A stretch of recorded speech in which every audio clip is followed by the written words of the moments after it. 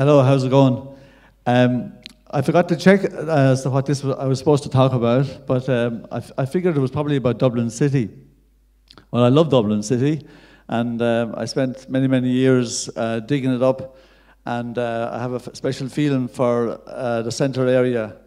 I always loved being near the river, irrespective of how it looked. It was always great to be on the quays, and we worked there a lot. I suppose when I think about the city and the things I'd like it to be different, I think one of the biggest problems facing the city today is housing, because I think housing has a massive impact on your life, the sort of life that you have. And sadly, my experience would be that planning has been much too much market and developer-led. And developer-led philosophy does fail to deliver on the quality and social dimensions of the built environment. And this is a huge problem.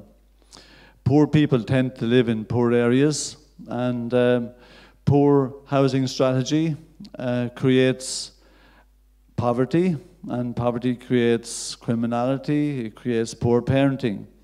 And if you look around Dublin City, the segregation that we have here, I find pretty shocking, and I compare it to cities that I know very well in Italy, and I see things done very different, and I don't see that same segregation.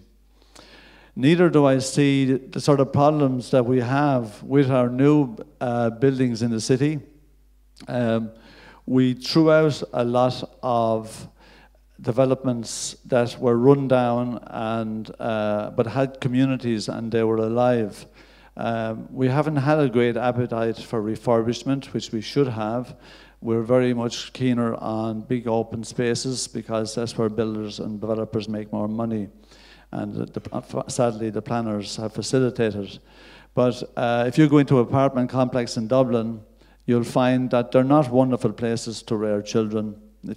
If you look at Turin, the average height is 10 floors, and if you go up to the top floor, most of them are better places to live, I think, anyway, with kids, than I find in Dublin. Thank you.